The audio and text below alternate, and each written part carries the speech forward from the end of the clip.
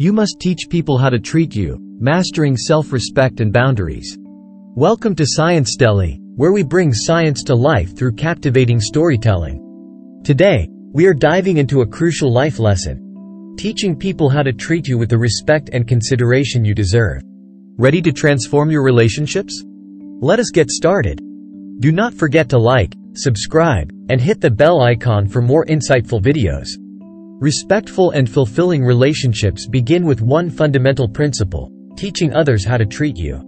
This involves setting clear boundaries, communicating assertively, and cultivating a strong sense of self-respect. Let us explore these essential strategies in depth. First, let us talk about self-respect. Understanding your self-worth is the foundation of how you expect others to treat you. Self-respect is not about being arrogant or selfish. It is about recognizing your intrinsic value and ensuring that others do too. Start by identifying your personal needs and boundaries. These might include emotional support, respect for your time, or physical space. Valuing these needs is the first step toward teaching others to respect them. Now, let us discuss setting clear boundaries. Boundaries can be emotional, physical, or mental. Emotional boundaries protect your well-being by preventing others from manipulating or guilt-tripping you. Physical boundaries respect your personal space and comfort. Mental boundaries safeguard your thoughts and opinions. To communicate and enforce boundaries, use clear, direct language and assertive communication techniques.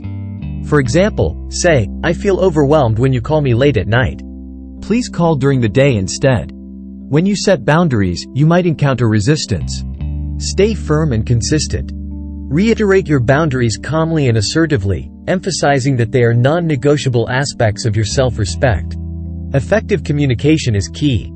There are three primary communication styles: passive, aggressive, and assertive. Passive communication avoids confrontation, often sacrificing your needs. Aggressive communication dominates others, disregarding their feelings.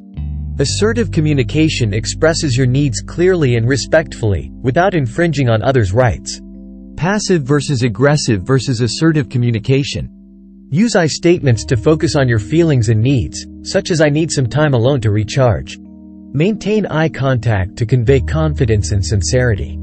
Practice active listening to show respect for others' viewpoints while maintaining your stance. Role-playing scenarios with a friend or therapist can help you become more comfortable with assertive communication. For example, practice saying, "I appreciate your advice, but I need to make this decision on my own." Respect in relationships is a two-way street. Teaching others how to treat you also means respecting their boundaries and needs. This mutual respect fosters trust and understanding, essential components of any healthy relationship. Consistency in enforcing your boundaries and communicating assertively helps build trust. When others see that you respect yourself, they are more likely to respect you as well. Teaching others to treat you with respect has long-term benefits.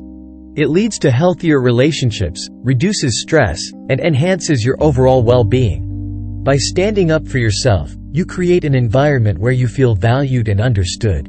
In conclusion, teaching people how to treat you is an empowering journey of self-respect, clear boundaries, and assertive communication.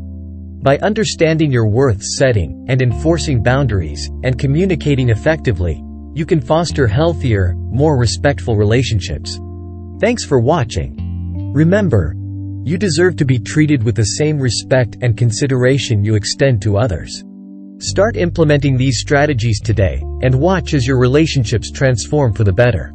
Do not forget to like, subscribe, and hit the bell icon for more valuable insights. See you next time on Sciencetelly.